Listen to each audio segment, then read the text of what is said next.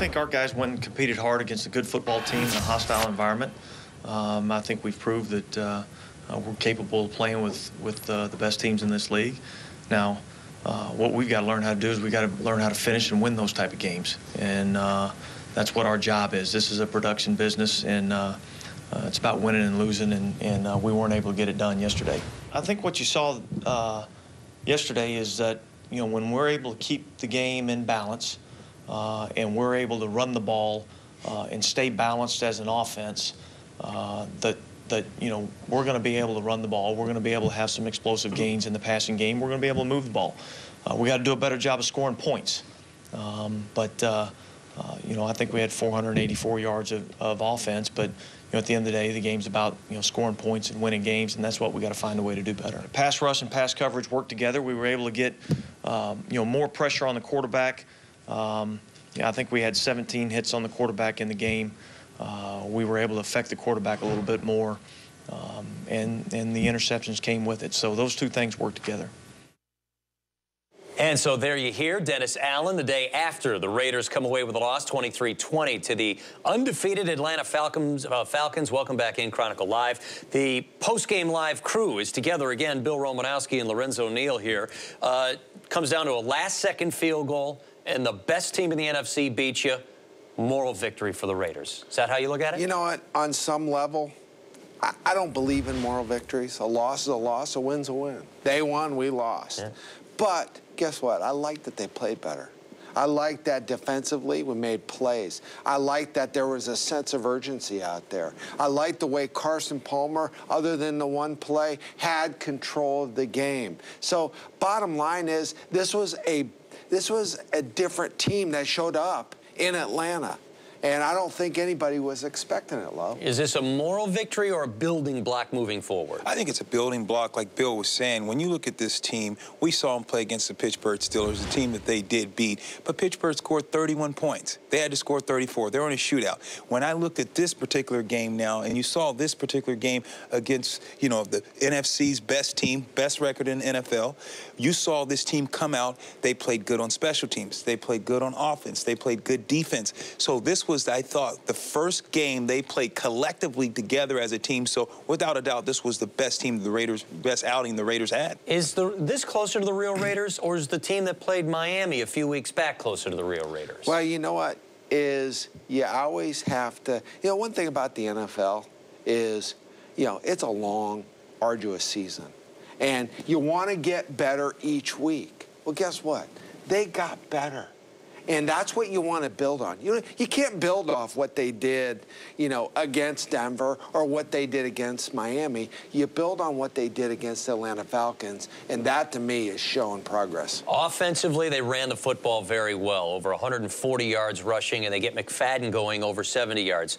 Why is the running game starting to work now, Lo? Well, you saw with Dennis Allen, he's been able to make some adjustments. He said, look, guys, I understand. I've been listening to you and Bill. So I understand McFadden's a one-trick pony. He's a north and south guy, and Goodson also. And you saw him run lead draw. You saw him run slants. You saw them running counters. You saw them getting to the outside. You had 170, 140 yards, 150 yards rushing. But you got to realize, too, Coz, they had another 60 yards, 80, 60, 70 yards in penalties. McFadden had 2 runs for over 20 yards. So he had 41 yards, and he would have been over 100 yards. Goodson had another 30, 40-yard run that got called back on holding. So they ran the ball consistently yesterday, threw the ball consistently. They grew. This team grew yesterday, and they're running more north and south, and they've adjusted this running game, and I like this team, and I think they're going to get better. Let me ask you about coaching then, because all year it was, well, it's zone blocking, zone blocking, zone blocking, and yet they're adjusting to something different. Is that because they were failing, or because they're smart enough to realize the personnel they have and put them in the right position to succeed? Well, Dennis Allen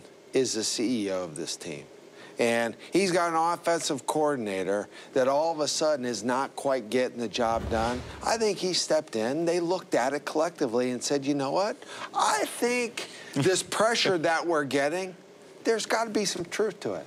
Because the proof's in the pudding. It wasn't working. You have arguably one of the best running backs in the league, and he's getting stopped for 1, 2 yards at a time. Give me a break. They made some adjustments, and now he's running downhill, and he's gaining yards.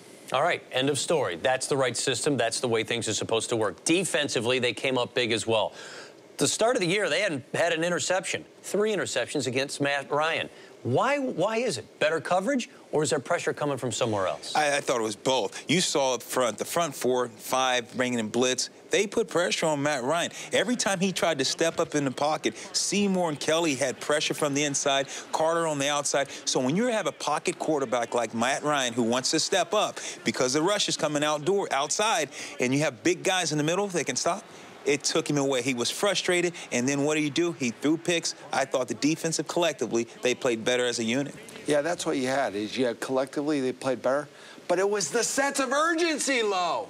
They got out, they brought it. Yeah. And they brought it from everywhere. It wasn't defensive line played well, but the DBs couldn't cover anybody. Collectively as a team, they went out there, 11 guys basically said, hey, it's up to us, and we're going to go out there. Manu, that's my guy. He's not going to make a catch. Well, guess what? I saw Huff make a big interception, okay? I saw Hansen come up with a big play, sure. Great reaction. And, you know, so those kind of plays. And then, Tyvon. You know, Tyvon Branch. He made a play because he had a good rush. Sure. So you put that all together, that's great team defense. Now let's see if they can build on that as they get ready for the Jacksonville Jaguars. Lo, where'd you get that tie?